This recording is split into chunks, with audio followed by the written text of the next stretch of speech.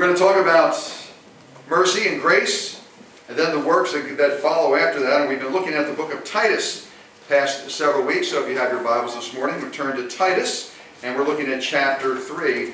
And a couple of important things to discuss here in the third chapter of Titus, as Paul is wrapping up his letter, and he covers a variety of topics, of course everything ultimately tying together. But in Titus chapter 3, remember Titus was a Greek, and he oversaw the churches on the island of Crete.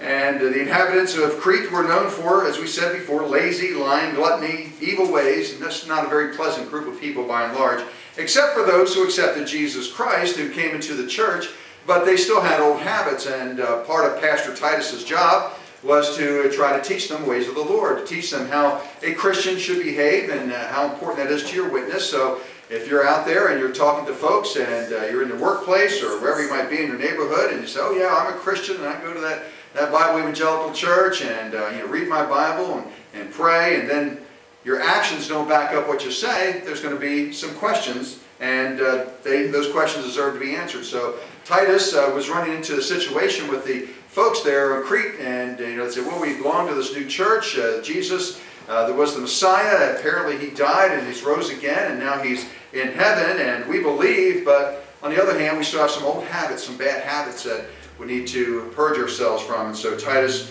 was being encouraged by Paul to say, stick with them, work with them, and the Holy Spirit will also deal with them and help them understand what it means to lead a Christian life. And of course, as you get more into the Word of God, you'll take on that persona of the Word of God. You'll take on the vestures of Christ, and you'll become more like Him each and every day, the sanctification process. So Paul continues to encourage Titus and gives him some practical instruction in chapter 3. Verse 1 says, put them in mind to be subject to principalities and powers, to obey magistrates, to be ready to every good work. So what he's saying here is, just because these folks have become Christians and that their God is no longer the God of this world, their God is in heaven, is the Heavenly Father, doesn't mean that we ignore the people who are in authority over us here in this earth. It says, put those folks, those new converts in mind, to be subject to the principalities and powers, and to obey the people in authority. Obey the people who have been elected or appointed or however they got into office over you, because, again, as part of your testimony as a Christian is to be a good citizen. And a good citizen obeys the laws and obeys those authorities above them, and be ready to every good work. Now, the Greek word about put them in mind, Paul is using a Greek word that says keep reminding them. So it's not just good enough to tell them one time, oh yeah, you should obey the civil authorities, but to remind them over and over again, because apparently they needed reminding over and over again. And it's tough in some cases, I think, even for Christians today, when we see what our government is doing in many cases, and not just the federal government, but state governments and local governments. They seem to keep hammering against the Christian faith and the Christian testimony in particular, to keep in mind that we are still supposed to be respectful of those people in authority. Whether you agree or not with their politics, we should still be a respectful people. We can witness to them, and we can share the love of Christ with them and God's law with them, but we do so in a respectful manner. And so Paul is telling Titus to remind them to do that. Now, when their law, of course, conflicts with God's law directly, we always go with God's law, but we can still even do that in a respectful way and say, I'm sorry, but I cannot go along with that law. I will be a religious, conscientious objector in this particular case, and I will not follow that law because it violates God's own word. But again, you can do that in a respectful way. Verse 2, to speak evil of no man. Well, that just puts a damper on everything right away, doesn't it? To speak evil of no man, including people in government that we may not agree with. We can disagree with their policies. We can disagree with their votes, but we shouldn't have personal attacks against them. So to speak evil of no man, be no brawlers or fighters, but gentle, showing all meekness unto all men, or all respect again unto all men, even those with whom we disagree. Even if it's somebody in your workplace, you may disagree with your boss, for example, but we still should respect the position the boss holds, even if the boss really doesn't deserve the respect. But as a Christian, you still give him or her due respect, and if they're doing something wrong, well, there's probably things within your company to take appropriate action, but you still respect them. You don't take personal attacks out against them. For we ourselves, in verse 3 also, were sometimes foolish. Paul says, remember when we were what we were like before we became Christians? We used to be foolish. We used to speak badly about other people. We used to do things, nefarious things, and perhaps even some illegal things. Of course, you remember what Paul did. Paul was out there. He was persecuting and helping to kill Christians at the time. So Paul, he's speaking from, hey, remember me, remember where I came from, and I have turned over and I now accept Jesus Christ as a Messiah. So I'm speaking from someone who has that kind of experience. So if I can turn a new leaf, if I can turn it over, then certainly all of you can do as well. For we ourselves also were sometimes foolish. We were disobedient. We deceived. We served divers lusts and pleasures. We lived in malice and envy. We were hateful. We hated one another. Paul is laying it right out there. He's saying that I was a no good scoundrel too at one time. But after that, the kindness and love of God our Savior toward man appeared. After God took control of my heart, I became an entirely new man. So we use the phrase born again. You were once born into this world and you had this sinful nature and you had this hate and you had this callousness and you had this meanness and you did this disrespect, and that was the default switch because we had the spirit of this world. But when I became born again spiritually, I became a new man inside and out. And then all of a sudden, I didn't do the things that I used to do. I was no longer hating people, living in malice, and just serving my own personal pleasures. But I became a new person. That the kindness and love of God, our Savior, is what made the change in my life. And He can do the same for you. So he's again reminding Titus to remind the people in his church that they can change as well too. And if you've truly received Jesus Christ as your Lord and Savior, you shouldn't even have that kind of thing in your heart anymore. Because He will change you from the inside out. Now there may be some old habits that you have to work through and things like that, but your default switch has changed. And now your default switch is the love, the agape love of God in your heart. Notice he says here, after the kindness and love of God our Savior toward man appeared, not by works of righteousness. So you can't earn this. And just by doing good things, even if your heart has changed, you say, well, I've done so many bad things. I need to really do as many good things as the bad things as I used to do to make up for it. Well, that's not what God is looking for. Good works are fine, but what He's really concerned about is your heart has changed. The good works will come if your heart has truly changed, because now, instead of hating your fellow man, you will love your fellow man as Christ first loved him. And He loved him so much that He gave up His life for them, whether or not they even chose to follow Him. That's how much He loved them. So we now love God's creation as well. We now love all those who were created in His image also. And we want to be nice to them. We want to do good things. We want to help those, especially those who are financially in a situation where it's dire consequences. People may be in ill health, people who have no family around them, people who are disadvantaged one way or another. Our heart goes out to them because we now have the heart and mind of Christ, and our heart and our mind goes out to them as well. So it's not by works, however, of righteousness which we have done that makes us feel this way, but according to His mercy, He saved us by the washing of regeneration and the renewing of the Holy Spirit. God showed His mercy towards us that He would say, I will send my only begotten Son to die on a cross for your sin. He didn't have to do that, by the way. And God still would have been a God of love, because we were the guilty ones. We're the ones who should have been nailed to that cross to pay our own debt and to pay for our own sin. But because God is merciful, He sent His own Son to pay the debt for us. So not by works of righteousness, but according to His mercy, He saved us by the washing of regeneration and renewing of the Holy Ghost, which He shed on us abundantly through Jesus Christ our Savior. Now in and of itself, response to an altar call, coming forward during the invitation, that response itself does not save you. Saying a sinner's prayer does not save you. Baptism doesn't save you. Church attendance doesn't save you. Giving does not save you. Reading the Bible itself does not save you. They are all works. These things come as a result of being saved, but they themselves don't save you. Each of these may be wonderful works of righteousness, but they don't save us. It's instead according to His mercy that He offered us the gift of salvation, and by His grace we can be saved if we accept this gift of salvation that He's come towards us. After that, the good works should just flow from us naturally, because we are now like Christ. In verse 7, that being justified by His grace, so there it is, God's grace towards us, that we should be made heirs according to the hope of eternal life. So we are now children of God. We are adopted into the family. Jesus is our big brother, and He's also our Savior. And we are the children of God, and we have all the rights that come with being one of the heirs of God Himself. This is a faithful saying, Paul says, And these things I will that thou affirm constantly, that they which have believed in God might be careful to maintain good works. So it does come, but they which have believed, past tense, have believed in God, then be careful to maintain good works. And people will know that you're a Christian by the things that you say and the things that you do. So again, if you have that, you say you have a change in your heart, but nothing has been manifested, there's no physical evidence, I have to question whether or not your heart truly changed. Because if your heart truly changed, that changes who you are, and that changes the things that you do. And if you now are doing different things than you used to do before, and you're doing things that benefit those around you and that show love for the people around you, that's evidence that your heart has truly changed. He says again, this is a faithful saying, and these things I will that thou affirm constantly, that they which have believed in God might be careful to maintain good works. These things are good and profitable unto men. So we can be blessed and be a blessing to others around us because of the things that we do for them, because we have a heart for them, as we use that phrase. Our heart is God's changing of our heart. We have now God's heart for them.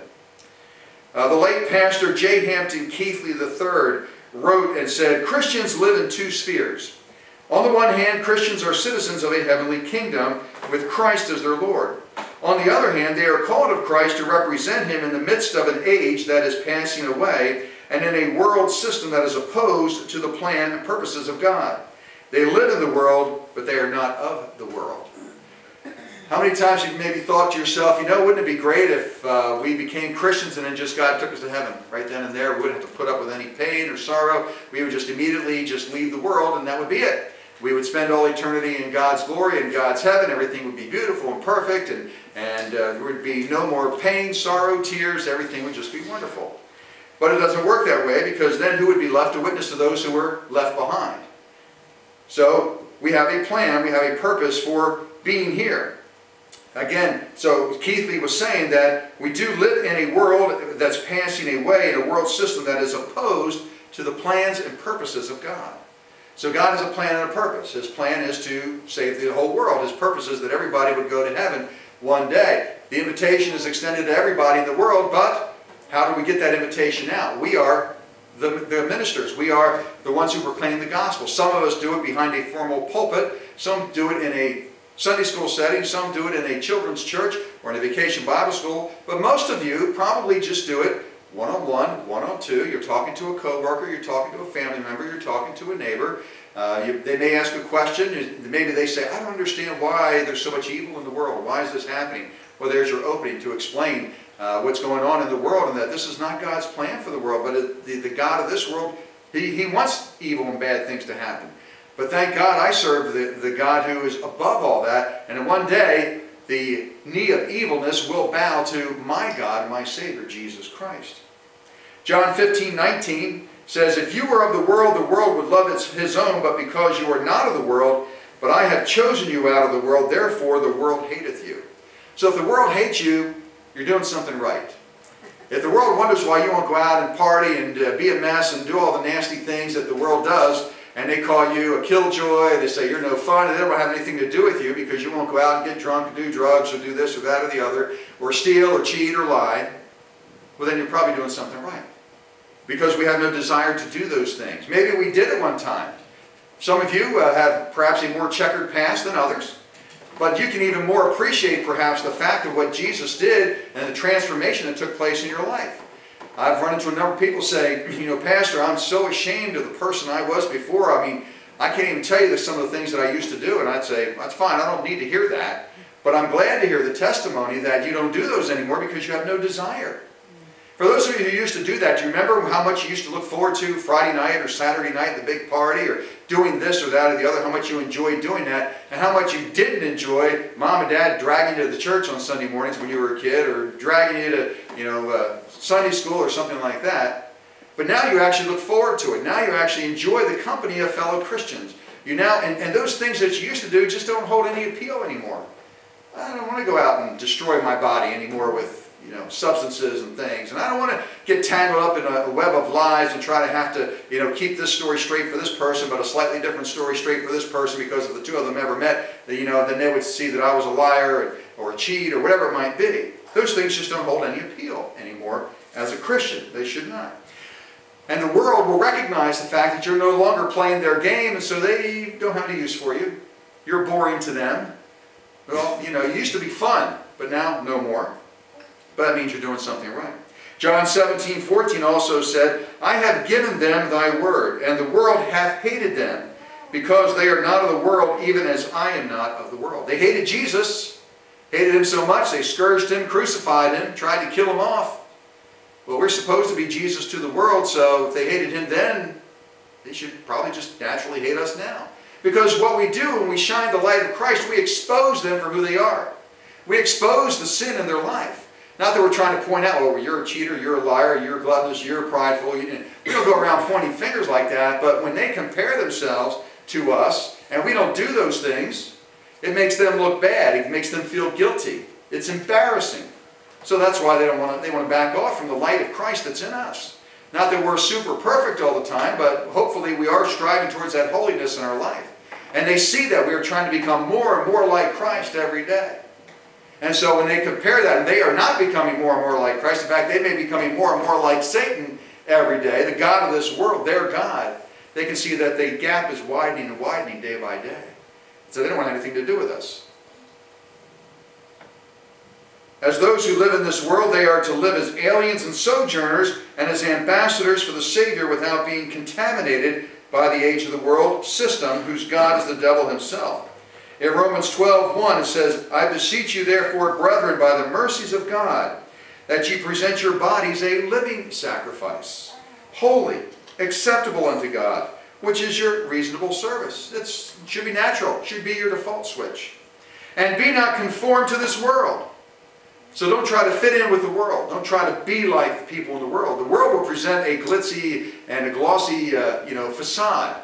So you have the red carpets and, all the stars are dressed up in their tuxedos and their fine evening wear, and they have all the makeup and the hair is done. And then the paparazzi follows the celebrities around snapping pictures, and, they're posing and all these sorts of things and voguing and doing whatever it is. Oh, what a glamorous life. And then somebody goes in with a TV camera, the lifestyles of the rich and the famous, and they have the big mansions and the infinity pools and all this kinds of thing. And everybody, the idea is that, I just lust after that. Wouldn't that be great? I could spread out in a 10,000 square foot mansion with several pools and a tennis court and that sort of thing. And all I have to do is just compromise everything I am. All I have to do is just be a rapper and spew filth out of my mouth, and people will buy my records and they'll send me lots of money. All I have to do is compromise my moral integrity and be an actor and actress and do all kinds of nasty things on a movie screen or on TV, and people will pay me obscene amounts of money, and then I can have all these great things, and that's what the world is saying. Or I can just cheat people. I can develop some sort of Ponzi scheme. I don't have to be a celebrity to do that. Cheat people, cheat elderly folks out of their pensions and out of their life savings. You hear these stories in the newspaper and on TV all the time. But then I get to live the big life. I get to go on worldwide vacations, and I can have extra houses down in the Caribbean, and I can do this and that and the other. And that's the facade that the world presents to you. This is the life. This is what we should be doing. This is what we should be striving to do. They have no concept of the life hereafter. They're only looking at what's immediately in front of them. But as Christians, we see the big picture. We see that this life is temporary, as we saw all too soon. Those who've lost loved ones at a younger age, all too soon. There's no guarantee that any one of us will be able to take the next breath, or that we'll live again by tomorrow. We may not even make it home from church today. Are we ready, though, to enter into eternity where everything will be genuinely perfect and beautiful and pure and holy for all eternity? That's the big picture. 1 Peter. And remember that the Heavenly Father to whom you pray has no favorites. He will judge or reward you according to what you do. So you must live in reverent fear of Him during your time here as temporary residents. We're temporary. We're sojourners. We're pilgrims. This isn't our home. We're just residing here for now. We're just renting space. But our permanent home is in heaven. As Augustine wrote in his book, The City of God, there are two cities. The city of man and the city of God. The city of man, being the product of his pride and rebellion against God, reflects man's dreams, earthly hopes, and values. This is an earthly city, a city of this age and Satan's world system. It's temporal, fundamentally opposed to God, and ultimately ruinous to man. However, there is another city with firm foundations, whose builder and maker is God. This is the city of God with God's values, plans of salvation, and one that endures forever. That's where we want to be. That's where we want to reside permanently. Well, as I mentioned earlier in my prayer, there is a lot of persecution going on. And Dr. James Emery White, a well-known pastor, wrote a blog, and I want to share a few comments with you. He says, what is happening in America is an increasing hostility and intolerance toward Christian beliefs and values that many perceive to be an attack on religious freedom. In current American culture, you are free to be a Christian as long as you don't actually live out your faith, vote your faith, take a stand in relation to your faith, or believe others should embrace your faith. Other than that, you're fine. In other words, he says, it can be privately engaging, that is your faith, but must remain socially irrelevant. You know, what's interesting is that the rest of the world doesn't mind sharing their faith in themselves or faith in the God of this world, and they're more than happy to expound that every possible opportunity they can. But as soon as we share our faith, oh no, no. Now you're politically incorrect, you're intolerant, you're a bigot, you're prejudiced, and blah, blah, blah. He says, there is a real concern that the growing insistence that faith be privatized has now become a demand for faith to be compromised. So at first they said, you just got to keep it to yourself. But they didn't stop there. They said, that's not good enough. Now you have to compromise your own faith. It's not enough that your beliefs can't influence society. You must also embrace society's beliefs. As Jonah Goldberg noted in USA Today, the opposition to many Christian values has become an if you're not with us, you're against us mentality. It used to be maybe a live and let live. Okay, well, you're a Christian, well, that's fine. I'm not a Christian. You do your thing, I'll do my thing, and, that's it. We'll walk away. But now that's not enough. Now it's, oh, you're a Christian. Well, now you need to change what you believe. You need to change your faith. You need to now embrace my faith. Otherwise, you're intolerant. You're the one who's politically incorrect. He says the recent decision to require most religious institutions, including Catholic hospitals and schools, to pay for contraception, sterilizations, and the morning after pill is simply the most current case in point. For many, this was about government coercion of religious individuals and institutions. These were private institutions that he's discussing here. Now, here's the problem that I will say about these institutions and why the government felt like they could step in. They took government money. And as soon as you start taking money from the government now has the right to say, here's what you get to do with the money. You want our money? That's fine. We'll give you gobs of money, but now you got to do what we tell you to do. And that's why we want to stay away from the government intrusion. We will not accept government grants or government money or anything like that because we want to stay pure to the Word of God. And we know that the Word of God and the government is often now at loggerheads, diametrically opposed to each other in many cases. White goes on to say, the developing fear is that government will make people choose between obeying the law and following their faith. And he lists a couple of examples. He said Catholic Charities in Illinois shut down its adoption services rather than place children with same-sex couples as the state required. A court clerk in New York was told to issue same-sex marriage licenses despite religious reservations. And a wedding photographer was sued for refusing to shoot a same-sex wedding. And then also there was a couple that made wedding cakes in Colorado. And they've lost their business now because they refused to make a wedding cake for a gay wedding. And so it's that, or it's the abortion. The Hobby Lobby decision that just recently came down, actually came down in their favor, but a big company based in Tulsa, Oklahoma. We're very familiar with Hobby Lobby when we lived out there. And all kinds of arts and crafts and so forth, run by the Green family, which is an evangelical Christian family. And they offered all kinds of health benefits to their employees. They pay their employees very well and take care of their employees, lots of great benefits. And the government tried to say you must include the morning after pill in your health plan. And they said, we don't believe in that. We believe that's abortion. And once the fertilization takes place, it's now a child, and we don't do that. There are 21 ways, 21 things that can be offered in a health plan to help with family planning. Hobby Lobby offered 19 of the 21. Only 2 others they didn't offer. One of them was the morning after pill, and I forget what the other one thing was. So it's not like they were holding out on women and they were discriminating against the women in their company or anything like that, or they were pushing them down or treating them as second-class citizens. In fact, just the opposite. They were saying, in effect, well, once the baby is ready, the egg is fertilized and now it's a baby in utero, it might be a little girl. And you're saying it's okay for us to kill a little girl that's in utero? That doesn't make any logical sense at all whatsoever. But these are the kinds of things that the government is coming down and starting to try to implement around the country. Now, in our particular case, and I hesitate to admit to this, but I'll say it anyway, because I doubt that anybody in our local government probably watches the tape anyway. But the churches here in Kennett Square are blessed that we don't have to pay for water and sewer. It goes way back to whenever they first instituted that. You know, churches used to be held in high esteem. Pastors used to be held with respect even by the world standards and so forth. But one of the things that they do is that they give us free water and sewer in the borough. Well, what the government could do, start doing for us, even though we don't take any government money, they can't force us to do, make a compromise and make us, hire non-Christians for, whatever employees of the church. But they could start charging us things because we do tap into the borough's water and sewer system. And by law, we're not allowed to have our own well here in the borough. So it's not that we could avoid that at all. Tax exemption for any nonprofit organization, but especially churches. We enjoy that as a church. You have the opportunity, and you enjoy by giving your gifts, tithes, and offerings to the church, to write that off your taxable income every April 15th. It would not surprise me, perhaps within our lifetime, and perhaps even not that far away, the government may take that away from you. Say, oh, we need the money.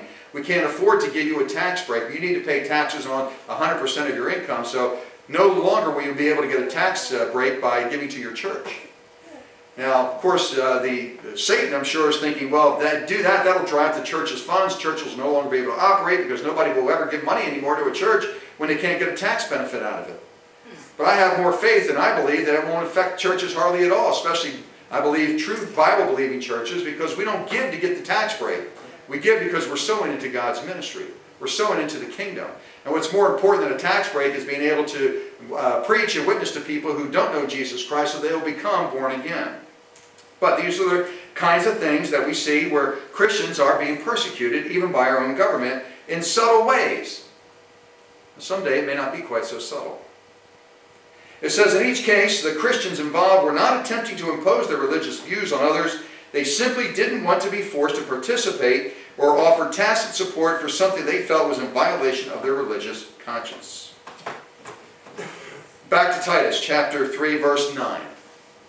But avoid, Paul says, avoid foolish questions and genealogies and contentions and strivings about the law, for they are unprofitable and vain. So the religious leaders of the day thought, well, now we need to start justifying our existence. We have all this knowledge. We've learned the Torah. We know the Old Testament very well. Now there's this new theology. We need to pick it apart. We need to see if we can find inconsistencies and see if we can find contradictions. And Paul says, avoid the foolish questions and genealogies. And they were trying to trace back Jewish genealogy all the way back to Adam. And that became so important. Well, I'm of this particular line, and I'm of this tribe, and I'm of that tribe. And they were it was a prideful thing. I'm of the tribe of Judah, I'm of the tribe of Benjamin, I'm of the tribe of Issachar, and whatever tribes that they were of. And so it was becoming a very prideful thing. And they were spending all their time working on these genealogies instead of their time preaching and proclaiming the gospel message of Jesus Christ. And Paul says it's foolish. The actual Greek word there is moros. That's where we get our word moronic. He says, don't be moronic about this. Don't ask these foolish or stupid questions. Don't waste your time in genealogies and strivings about the law. They are unprofitable and vain. They're prideful. It has been said that there is a danger that a man may think himself religious because he discusses religious questions. That doesn't make you religious. Verse 10, a man that is a heretic after the first and second admonition, reject.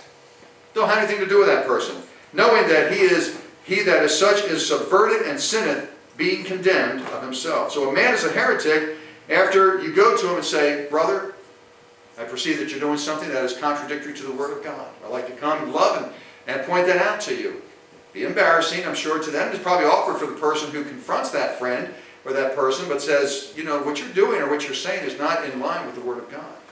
And he says there, the man is a heretic after the first and second admonition.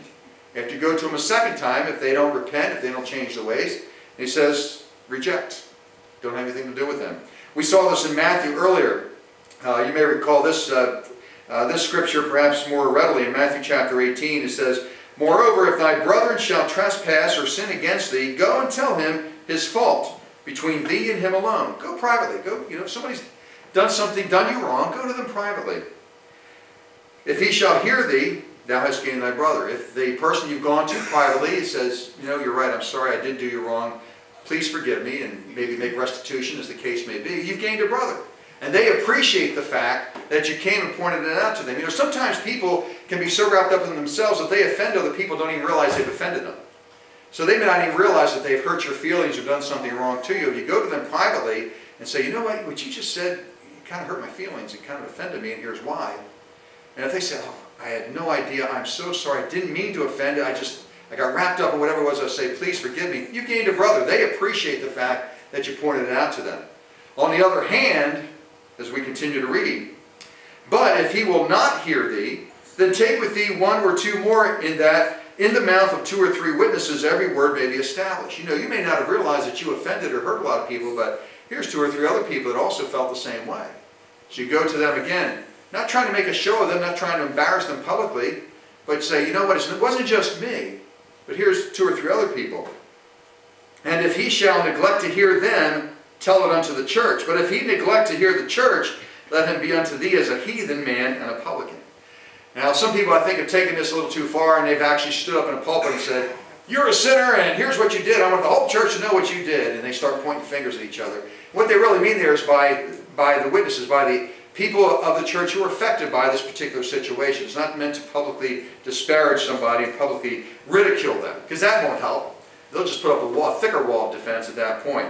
But the idea is that there are witnesses, and there are people that they've hurt, that they've cheated, that they've lied to, whatever it is that they've done wrong to them. And if they won't, even in the face of all these witnesses, and telling them that what they did was wrong, and they still refuse to acknowledge that and accept that, then you have to cut them off. So all that, going back to Titus chapter 3, verse 10 and 11, is what Paul is getting to. In verse 12, he says, and he wraps things up here, give you a little bit of history and geography lesson, as he wraps up this letter to Titus, again, talking to Pastor Titus, just kind of remind you of what the Christian church should be all about. It says, when I shall send Artemis unto thee, or Tychicus, be diligent to come unto me to Nicopolis, for I have determined there to winter. Bring Zenas the lawyer and Apollos on their journey diligently, that nothing be wanting unto them. Now Nicopolis was on the western coast of Greece. And Artemis and Tychicus would take over Titus's work on the island of Crete, so that Titus could meet with Paul and meet him in Nicopolis. Tychicus was one of Paul's trusted companions, and Titus would leave, and he needed to leave soon because winter season was coming, and it was very dangerous to sail along the Mediterranean during the winter season. So he wanted him to leave, and he was going to say, here are 2 people that, from what I've heard from you, and from what I can see, these 2 people may be mature enough to kind of help minister in your absence. While you're coming to meet me, Titus, put these 2 in charge, and I think that the church will be in good shape if you'll do that. So Titus has started the process of developing mature Christians and sort of the next generation, the people who will come to follow and take care, be caretakers of the church. Very similar to what we have as an elder board these days in our churches. Apollos was a famous preacher, by the way, and was a native of Alexandria in North Africa, and became a Christian in Ephesus and was trained by Aquila and Priscilla. In verse 14, and let ours also learn to maintain good works for necessary uses, that they be not unfruitful. All that are with me salute thee. Greet them that love us in the faith. Grace be with you all. Amen. And that's Paul's letter to Titus. His concern for the church. And he says, remember the church didn't have the whole New Testament like we have now. When the church received this letter from Paul, they didn't realize that they were already reading what is now Holy Writ. But it was still good, and they took it to heart. So now we are of the advantage here in the church age, and we have the entire Old Testament and New Testament at our disposal. We have absolutely no excuse whatsoever, not that they did either. They knew what was right. And if you have the heart of God and the mind of God in you, you know what's right because the Holy Spirit is bearing witness to you each and every day. And so when you're going about your day and you think you're going to go do something, you get a little check in your mind or in your heart saying, don't do that, or don't say that. That's the Holy Spirit speaking to you. A lot of people want to walk around and looking for the audible voice out of heaven and say, don't do that. Don't go there. No, that's not the way it works. If you have the Word of God in you, God can bring the the Holy Spirit can bring Scripture back to your mind and lead you that way. My mother always used to say to me when I was having some of these discussions with her as a young child and even as a teen, she said, basically, most of the time, if in doubt, don't. If you have a Christian heart and a Christian mind, you have doubt about doing something, whether it's right or wrong, don't do it. probably that check of the Holy Spirit. So that's the admonition for us today. Now in our church today, here we are, 2,000 years later, and still have some of the same issues in our church. We still have churches out there that are very liberal in their theology and don't, for whatever reason, seem to want to follow the teachings of the Bible and go off in their own direction. And they will stand before the judgment throne one day, and they'll answer for their actions. God will be the judge, but we know that we can't go wrong if we follow the Word of God. If you do that, you're going to be completely safe. So let's do that this morning. Let's renew our commitment to follow the Word of God and to listen to the voice of God by the Holy Spirit, and we can't go wrong. If for some reason, however, we do find that we have strayed from the path, the good news, of course, is that we can stop immediately and confess that sin and repent, and God will forgive us 70 times 7, and on and on and on. That should give us great comfort in our lives today. Let's pray. We thank you, Father, for your word and your blessings and the encouragement that we received this morning. We thank you for your most precious word and the admonition we have as a church body to live our lives as Christians, to live our lives in a way that pleases you, because you see everything that we do. You hear every word that we say. You even know every thought that we think. How embarrassing is that when we come before you and we think about the things that entered our mind this past 24 hours even. But we know that we can confess those sins to you, and we can repent. And then you will wipe all those sins away, separate us from our sins as far as the east is from the west. We give you great glory and we give you great praise for that. Perhaps there is someone here this morning, though, who's ready to receive Jesus Christ as Lord and Savior. You're ready to change your life. You're ready to stop following the God of this world. You're ready to stop trying to please people in this world. You just want to please God. That's all we ask. We're not asking you to even please us as fellow Christians. We just want to please God in all that we say and we do. We're not going to answer to man. We're going to answer to God. So if there's someone here this morning who wants to accept Jesus as Lord and Savior, put away the God of this world, invite him into your heart and into your life. Proclaim Jesus Christ as your Lord and your Savior, as the only begotten Son of God. He will come into your life and he will change, and the Holy Spirit will reside in you. You will become a temple of God himself, the presence of God this morning. As Christians this morning, perhaps we all have something we may need to confess, maybe even on our way to church. We did something that wouldn't please you, and we need to confess that right now. So hear our prayers, Father. We ask forgiveness, we confess our sins, we repent of those sins. We thank you that you are a merciful God. We thank you for your grace. We thank you for cleansing us from all unrighteousness as well. In Jesus' name we pray. Amen.